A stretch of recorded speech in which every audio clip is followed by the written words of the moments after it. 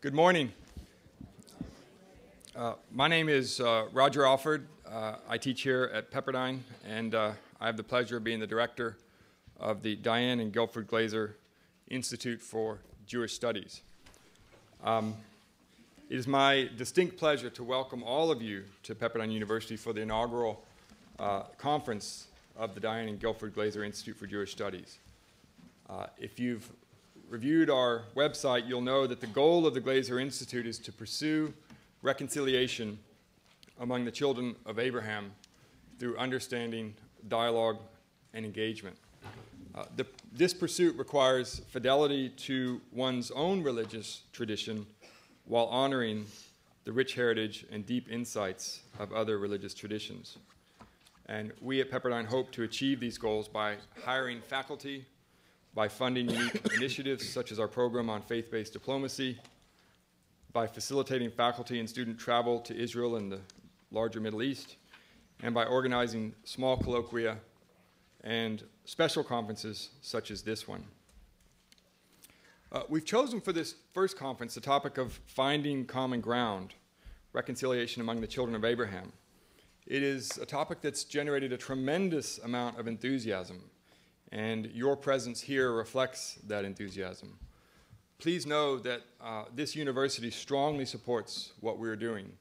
From the president, who has spoken often and enthusiastically about this event, to that first-year Jewish law student I spoke with last week, who did not know who I was but went out of her way to come to my office to express her thrill that we were convening an event such as this. The idea of this conference is to stop for a moment and look at the larger mosaic of our faith community. In discussing the relationship between Jews, Christians, and Muslims, we all know the issues that divide us: divisions of history, theology, and politics, divisions of violence, broken promises, prejudice, and insult. We do not for a moment wish to downplay those differences or pretend that they do not exist or do not matter. Indeed, I have organized conferences here at Pepperdine on the intersection between religion and the commission of genocide. But it is also clear that most of us are painfully unaware of the many things that unite us: issues of faith and hope, history and theology, shared visions, and common ethics. Religious pluralism is an issue we all know but often neglect. So today we want to pause for a moment and think about the possibility of reconciliation and understanding. And perhaps the best place to start to begin that thought process is to start from a perspective of each of our own families. Think about the issue of religious pluralism from the perspective of a family tree.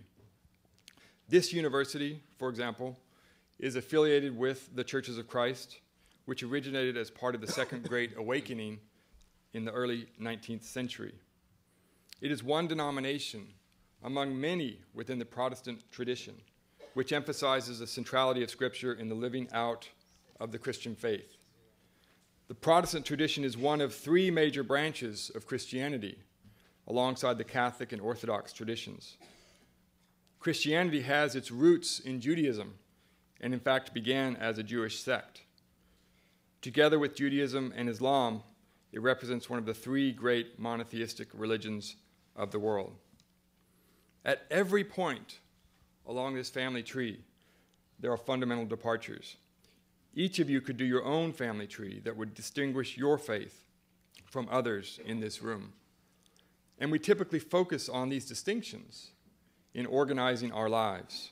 We divide individuals between us and them based on where they fall in this family tree. We choose to affiliate and support one congregation, one branch, and one faith tradition.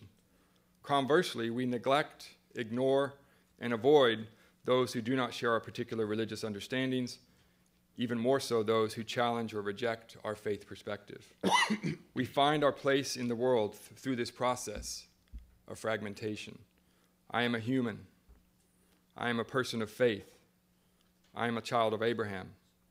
I am a Christian. I am a Protestant. I am of this denomination. I am of this church. And yet we know we are part of a larger family. We know that every person is made in the image of God.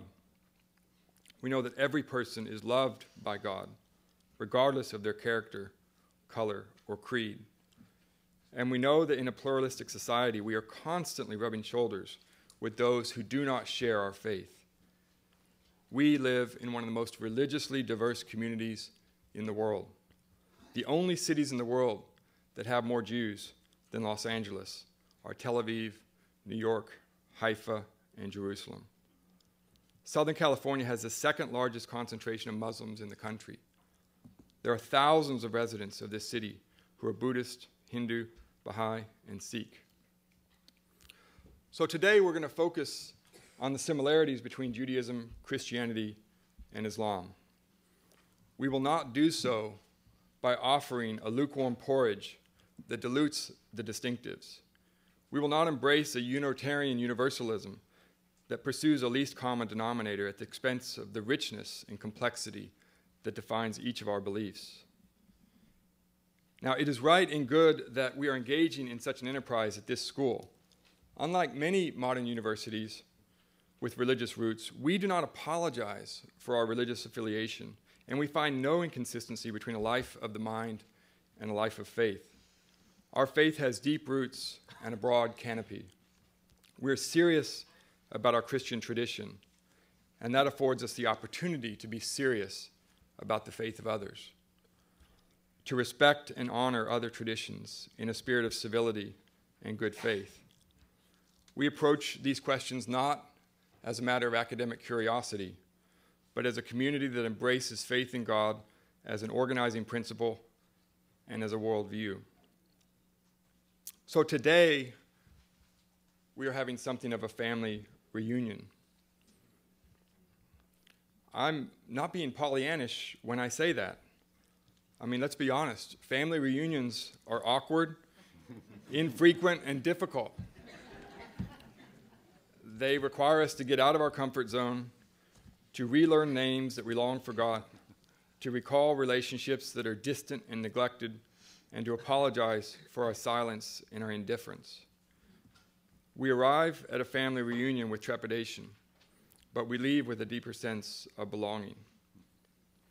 Hopefully, you will depart today with excitement, renewed hope, restored memories, and new understandings. Today, we invite you to ponder the idea of reconciliation among the children of Abraham. We are all children of God who seek to find common ground with friends, neighbors, and enemies. We are people of the book, so we will analyze how each of our traditions interprets those sacred texts. We will examine the perils and opportunities of closer interaction with one another. As a people of faith, we will reflect on the culture of disbelief that pervades much of our society and the faddish new atheism that boldly asserts that God is not great and that we are delusional to proclaim otherwise.